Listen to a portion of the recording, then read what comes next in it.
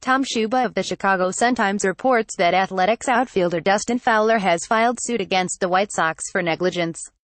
Fowler sustained a season-ending injury during a collision at Guaranteed Rate Field last June and is also bringing the lawsuit against the Illinois Sports Facilities Authority agency, as neither party took measures to secure the ballpark's unpadded electrical box that exacerbated his injuries. The 22-year-old outfielder was just 2 outs into his major league debut with the Yankees when the incident occurred. Fowler tracked a Jose Abreu foul ball down the first baseline and flipped over the short railing. He was noticeably limping after colliding with a knee-high electrical box at the wall and collapsed to the ground within seconds before being carted off the field. The official diagnosis: a ruptured patellar tendon and season-ending surgery on his right knee. Per Schuba's report, which can be read here, and Fowler has claimed severe and permanent external and internal injuries, as well as mental pain and anguish, following the collision. No specific demands have been publicized yet. Fowler is said to be seeking money from both the White Sox and the Sports Facilities Authority, likely enough to cover the large sums he spent on medical care for the surgery and related treatments.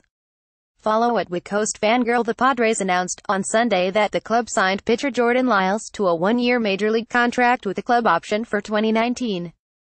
According to John Heyman of FanRag Sports, Lyles will earn $750,000 in 2018.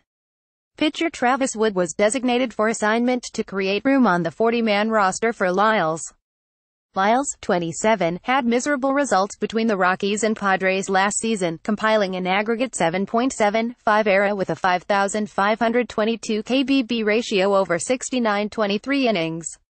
While he specifically gave up 24 earned runs in 23 innings across 5 starts with the Padres, it was a small sample. A season at the pitcher-friendly Petco Park, as opposed to Colorado's Coors Field, might help revitalize his career. Wood, 30, went to the Padres at the non-waiver trade deadline from the Royals this past season. Overall, the lefty posted an aggregate 6.80 ERA with a 6,545 kBB ratio in 94 innings. He'll earn $6.5 million this season and has an $8 million mutual option with a $1 million buyout for 2019.